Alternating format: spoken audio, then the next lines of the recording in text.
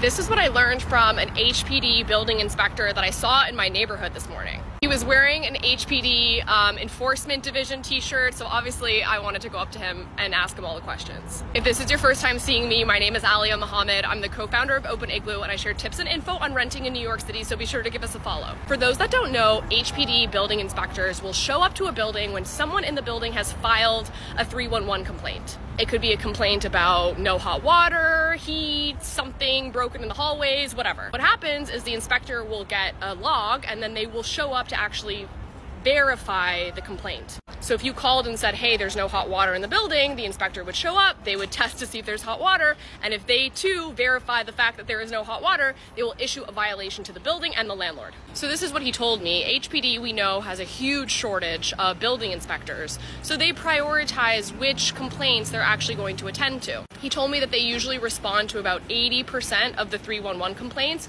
but during heat season, which is from October 1st to May 31st, they are prioritizing the heat-related complaints. But now that we're in summer, the heating complaints are no longer relevant and they're catching up on some of the other things. So we know the city needs to hire more building inspectors. That's obviously not going to happen anytime soon.